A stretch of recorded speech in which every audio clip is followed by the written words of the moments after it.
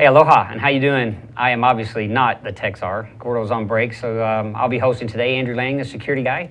Thanks for joining us today on Hibachi Talk. I've got a great guest for you. Sam Sneed is here with us. Aloha, Sam. Thanks for coming out today. She's from the law firm of ES&A, and we're going to talk a little bit about an event that they put on this week that was amazing. We're kind of give you a recap, so you know if you didn't get to the event, sorry for you, but we'll try to take care of you here as best we can and give you a little teaser and try to influence them to put on some more of those. Let's see what else. So Gordo's headed down to UH to watch the Bulls play or the Warriors play next weekend, and we may have a report next Friday from there. So check that out. Sam, so let's see. Let's get to it. What we like to do typically is start off giving us a little background. You know, where'd you grow up? Let's start there. Where'd you grow up? All right, I was born and raised here. So Oahu, Yep, on Oahu. So my family's originally from Waialua side. So I grew up in Mililani.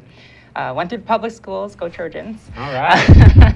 And then I went away to school for college and business school in Denver. And then I came back home for law school. Wow, I was just in Denver. That's cool. And where'd you go to school up there? University of Denver. Okay, nice.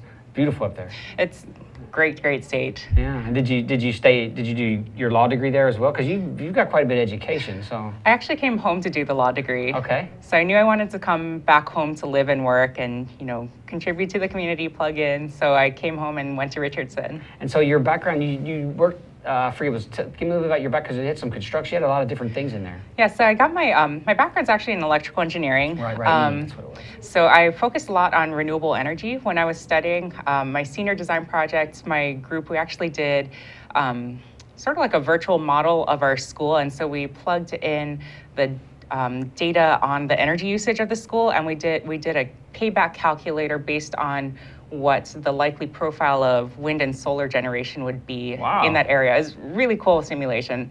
And then while I was in school, I also interned briefly with Department of Energy. So they sent me out to Folsom, California. I got to work in the SCADA department. So you've seen control systems. Yeah, and the whole nine. really great experience. They did stick me underground behind blast doors, so that was also interesting. Interesting to see, how our critical infrastructure is kind of set up and what it looks like to live there. Wow. And so from the EE, how'd you move over into law, or was it just? So it was kind of an interesting progression. What I tell everyone is I went into engineering thinking that I was going to build robots and wind turbines and renewable energy systems. Okay. And I realized pretty quickly that you only get to build stuff that you can afford to build. So you have to go help like General Dynamics do it, or Boeing, or whoever. Right? Somebody needs to pay for your cool toys. So, so I went to business school.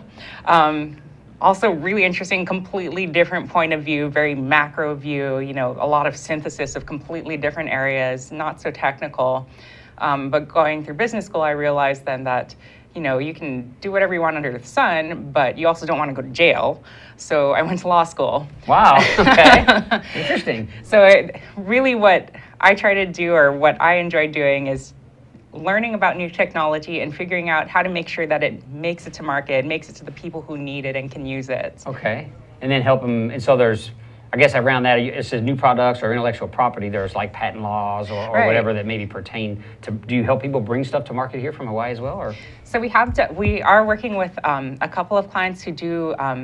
Actually, my particular area of interest is how it works in with the government contracting. Okay. So I'm really interested in dual use patents and that sort of intellectual property, where it's basically the government has an interest in funding and supporting a certain type of research or idea. And so they give people the tools and the economic support to do it. And then they let you take some portion of the usage to commercialize and do what you will. And the government will keep its designated purpose. Wow, yeah, I know DARPA puts out a list of technologies that they would like developed every year. They do. Things like I've seen that. So is there grant money associated with that then, or do they just provide like expertise, or is it mixed up? A little bit of both. Okay. So it depends on the program that you go through. For example, the SBIR grant program is really great. Lots of times the procuring agencies will be DoD entities. They'll fund really high-tech research, really interesting work that comes out of there.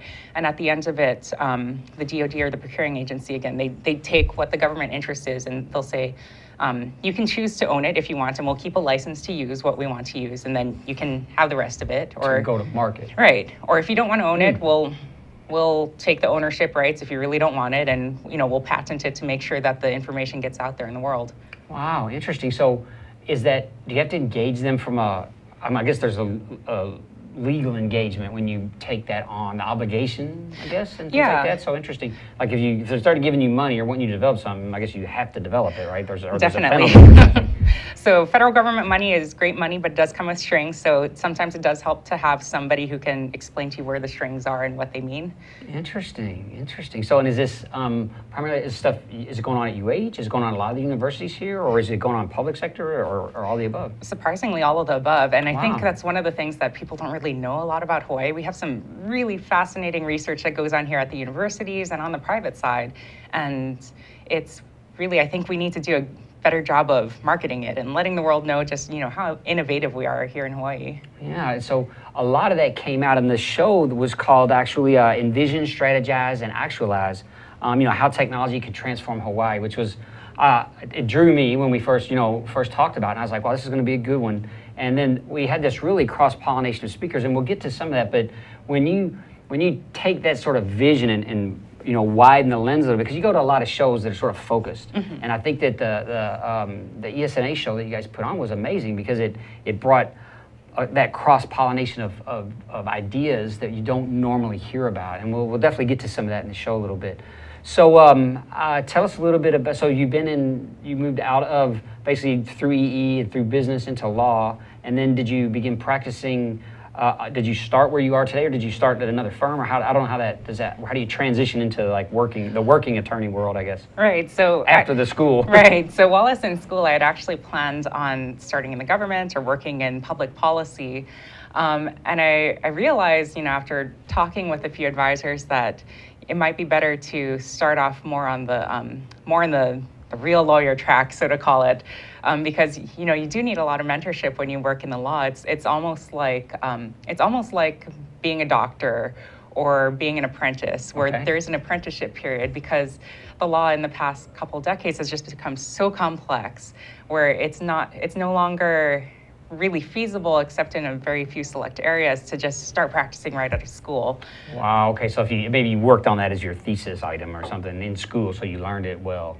So I had actually, while I was in school, I studied quite a bit of intellectual property, government contracts, and then privacy and security law. Awesome, okay. And so it's interesting that there's a lot of, I think there's a lot of convergence now coming in the law, where it's gotten complex enough, and the world has gotten complex enough, honestly, that we need rules that will cross those boundaries. Yeah, privacy, security runs right into cyber, which Absolutely. is the big thing, which we talk about all the time. That's awesome. Well, let me do we have a couple little things we do. One of them is you got one tech job. That's what it's called. So let's see what we got today. So this is how not to carpet your stairs. Right? Oh, no. How do you get up and down? I mean, it's just mind-boggling to see that. Just the photo. I think I forget where that came in from, but there's better choices out there for your stairwell. You run across anything like that? I haven't. Well, with the lawyer hat on, I can just think of all sorts of torts. If you want to, make yourself a pest about it. Wow. So we got a tweet up here. They wanted to know, what does ES&A stand for? So, great question. ES&A, we've been around for maybe about a year and a half. It stands for Envision, Strategize, and Actualize. Okay, so that was the name of the show. It's the name of the show. So I thought ES&A were the names of the attorneys. Okay, gotcha. I thought you were the S. No, not so much. Okay, I didn't pick that up. So amazing. So Envision, Strategize, Actualize. We had an opportunity. It was on Wednesday, and I want to give you an idea of some of the folks over there. Danae Dawson was there from the Hawaii Film Office. Kelly McCandless was there running one of the panels. She's a big privacy person from Hawaiian Electric. Alan Oshima was there. Ian Kitajima was there from Oceanit, who does a lot of R&D, nanotechnology. And we also had educators like Steve, where's Steve? Steve Auerbach. Steve Auerbach From was there. PCAT, Yeah, yep. from PCAT was there. So we had, it was an amazing conversation, and we will get to, well, let's talk about what you first, how did it get started as an idea? So when you first said, hey, we need to educate, we need to put on a show. So how did that come about? Right, so in my firm, in the past, we've put on, or our group, we've put on similar, we call them thought leaders conferences. Okay. And the notion is to raise the average level of discussion of people who do have decision-making responsibilities. And so when we were thinking about this year's program, we realized that technology has evolved and become so pervasive, really, that you could be in any industry and you're going to have some sort of tech or IT skills. And so we started thinking about, okay, what are the resources out there? And we realized that there are, like you said earlier, there are phenomenal conferences that go really deep into particular subject areas, particularly on the tech side. And they have ones that are business themed, they have ones that are policy themed or education themed.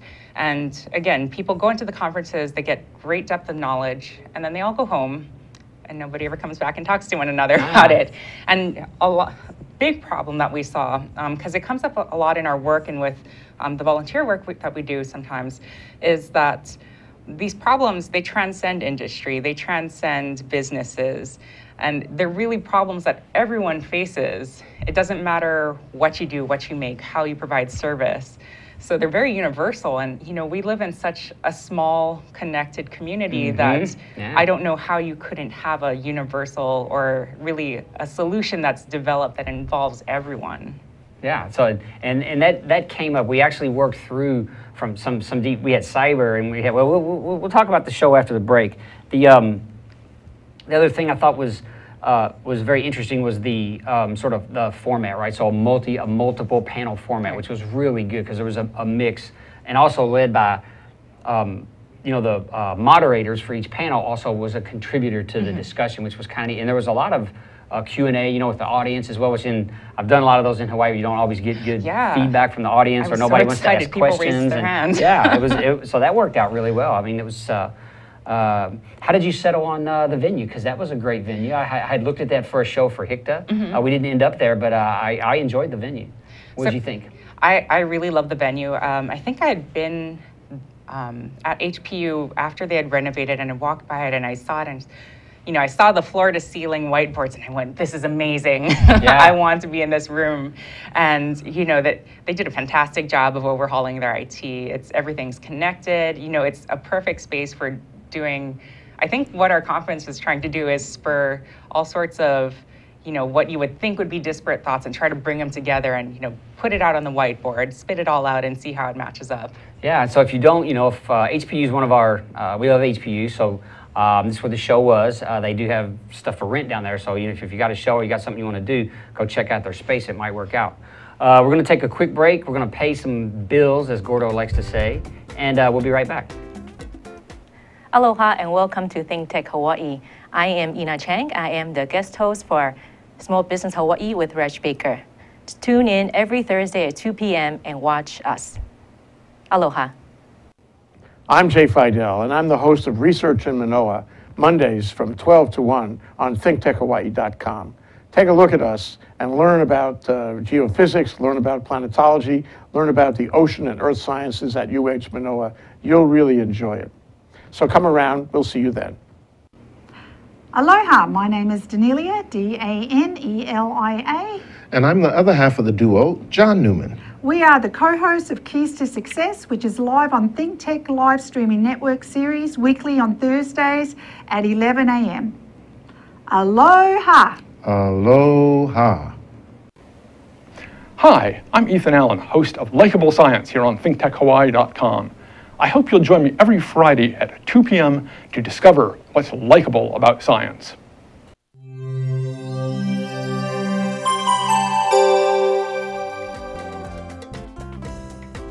Hey, aloha, and welcome back to Hibachi Talk. Here with Sam Sneed. We're chit-chatting about a show. We want to keep you baited just a little bit, so let me do a security minute for you. A report just came out from Kensington, which I got a hold of, talking about laptop theft, and that it's really much higher than people would expect. And that's also, where this big loss of data tends to occur. So 34% of organizations, what they found, don't have a physical security policy in place for their laptops. 54% of the respondents don't currently use physical locks for their IT equipment. 80% don't use locks on non-computing equipment like projectors, hard drives, or monitors. So when we're talking about data loss, which we have here, we talk about cybersecurity and other ways we lose things. Laptop theft from internal sources is still one of the really large ways this is happening. I wouldn't have thought that myself, so I was kind of surprised. So lock down your devices, make sure you've got a good asset inventory, all that kind of stuff that we've talked about, because it seems like laptops are still being stolen out there. So don't think yours are safe if your company owns them. So that's it for the security minute. So let's get back to ES&A, because we had a ball. So we had speakers ranging, and so we had Envision, Strategize, Actualize, How Technology Can Transform Hawaii, a show Wednesday. Sorry if you missed it, we'll give you a snippet of it here. But Donna Dawson was there, one of the very first panelists, and she really, I was amazed at, she's talking about drones and how drones are, people are using drones now, they're filming in Hawaii, they're not paying for the licensing that her office is supposed to protect, right? So what did that stir for you? Like, wow, is our legislation not keeping up with technology at all? Or? Well, I thought it was such a perfect case study, really, of how, again, why we wanted to have this conference, and I'm glad you brought up the issue of laptop theft, is that technology has become mobile, so that's a good and a bad thing. Sure. And it's become basically democratized. It's become so ubiquitous. Everybody has a cell phone in their back pocket. Everybody has, some sort of mobile computing device that can store sensitive data. And the advantage of it being mobile is obvious, but I don't think people always think about the disadvantages. And so talking about the drones, they're to the point where I can go over to Walmart and buy one for maybe like $50. And so it's a perfect example, I think, of how technology is so easily available, and people don't always consider, what might be, not to be a downer, but what might be the risk factors associated with having these devices everywhere on all the time. Yeah, like especially with the drones, like you just didn't consider that, wow, filming in Hawaii costs money. You have to pay Hawaii to film our beaches or our parks or our forests or whatever. But drone operators can just go up and they got, high resolution cameras and GoPro Black, and they hook them up, and next thing you know, they're taking that, they're like amateur movie makers. Right. And so they're sort of thwarting the whole process. And so she was struggling with that, right? She had gone for advice from California, and it's like, good luck.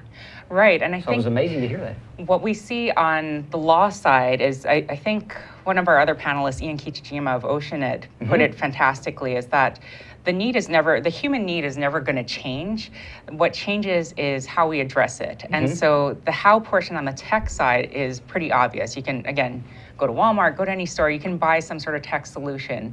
And so what we've been really struggling to keep up with is on the policy side, as far as, what do we think are appropriate boundaries for how we do things? Yeah, what you don't want to restrict people, right? But you can't just let them have there is intellectual property rights, and there are things that are owned, and so you can't just take them for your own use, or at least you can't take them and make business out of them without, remunerating the proper persons or licensing in the technology or the information. And yeah, so Ian was great. So Ian Kichijima was another panelist, and his panel ended up amazing. Those guys actually got into education, and then they got into leadership, and I think it was suggested that all the old guys like me with the bald heads and the gray hair got to get out of the way and let the kids, like, we should go work for them, because they have a different perspective on how they can help the world, and we need to quit telling them how. And we had a couple students in the audience, and their comments were sort of, I think, like, don't put us in a pipeline, don't keep us in a channel, let us decide how to do what it is we need to do. And it was refreshing to hear. I don't know if we're all ready to get out of the way yet. I mean, I want to get my paycheck, but maybe I don't need it. I don't know. I think there's room for it all, and that's kind of going to be the struggle in the next couple decades, is where we have the workforce that is aging and transitioning to the baby boomer generation, from the baby boomer generation to the millennial generation, and oftentimes very different work styles, very different needs and technological awareness or ability. But again, going back to Ian's comment, the human need is never going to change. It's always how you do things that does. And so do you think it's a trust element? I mean, like a generational trust element kind of thing? Because how, like the blue collar, the boomers have all these, and I think I'm 63, so I'm right at the end of them, or I think I'm in the boomers, but we have an expectation of the how. Right. And it's not shared, I don't think, and it's not necessarily the best how, for sure. Right, and I think it's the expectation that there is a single how is what has changed with the millennial generation. Again, with the proliferation of technology and what, you can kind of think of it as the democratization of information, where if you look hard enough, you can probably find what you want to know somewhere if you try hard enough. And so as a result of that, people can self-teach, they can self-learn, and they can become self-starters.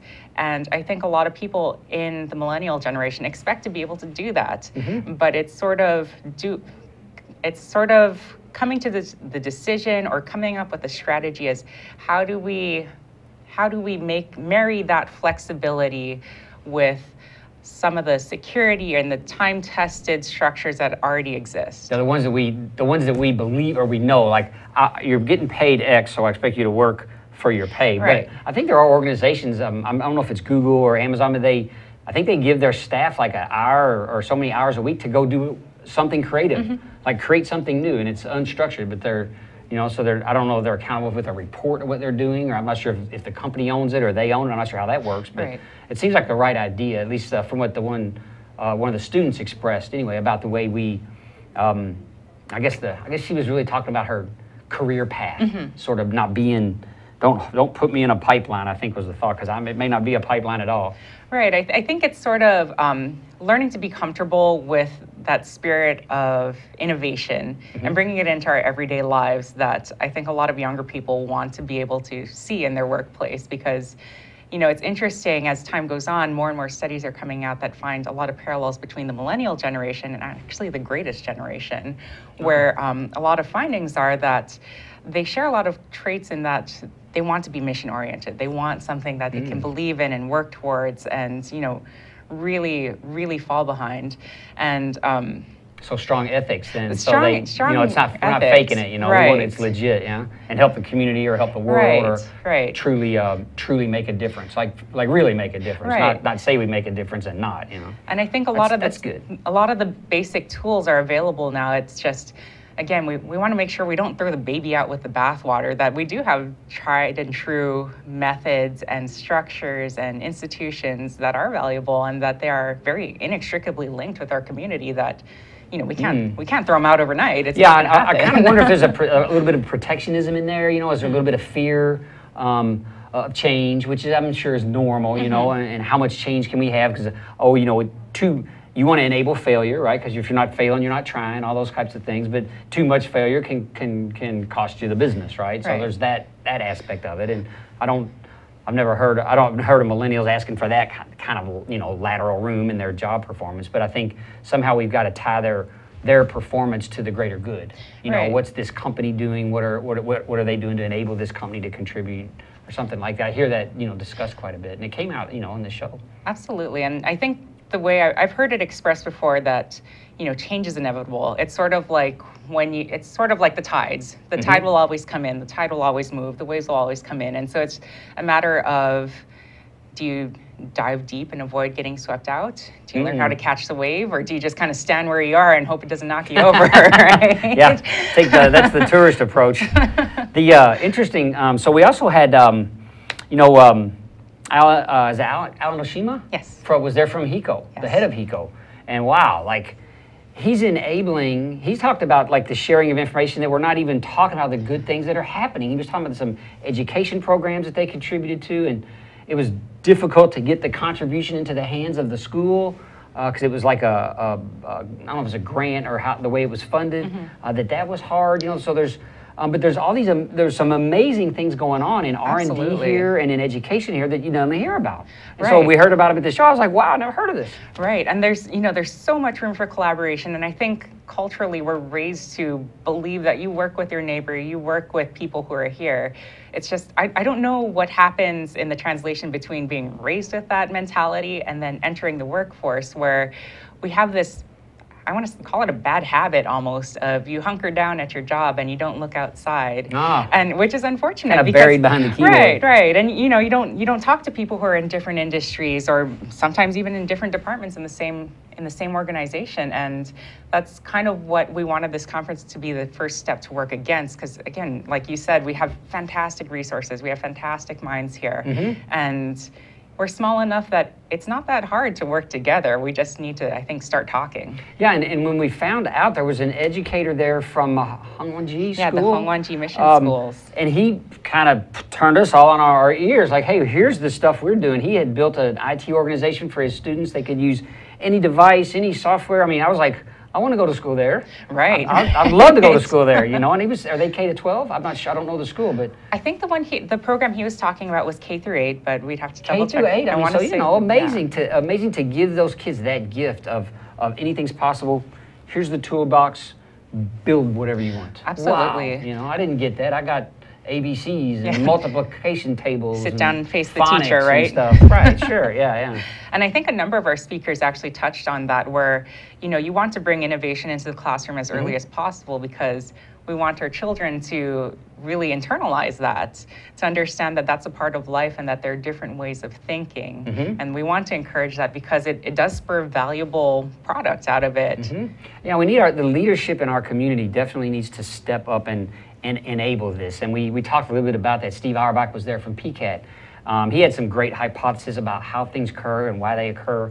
And you know, he's charged, I think, with delivering some educational components out there in a more of a boot camp style, I think. Or is actually, are they integrated with the UH a little bit or something, the community colleges, I think, PCAT? Right, so PCAT is the Pacific Center for Advanced Technology Training, and they're a consortium of the community colleges under the UH system. So they do plug in with the UH strategic planning. And they've been doing a lot of great work as far as having, like you said, boot camp style trainings.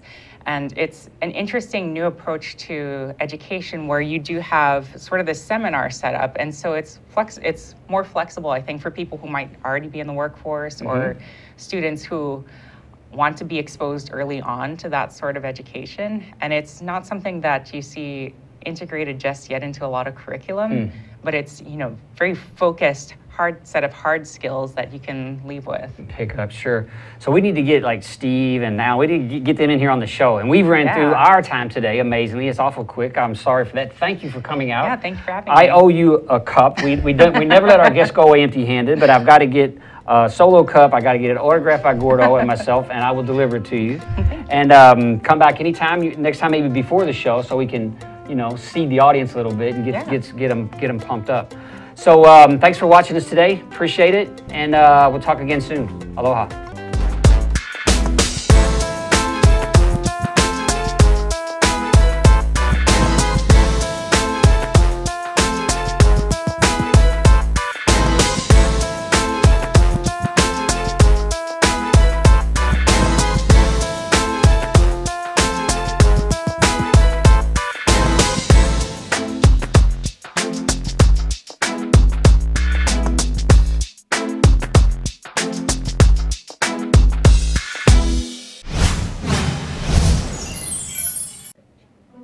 Aloha! How you doing there, lassies and laddies? This is Angus McTech here on ThinkTech Hawaii, and on my favorite show, Hibachi Talk, with my good old buddies Gordo the Texara and Andrew the Security Guy. Please join us every Monday, no, it's Friday, every Friday, from 1 p.m. to 1:30 p.m. here on ThinkTech Hawaii, and you can also find us on YouTube, Hibachi Talk. Aloha!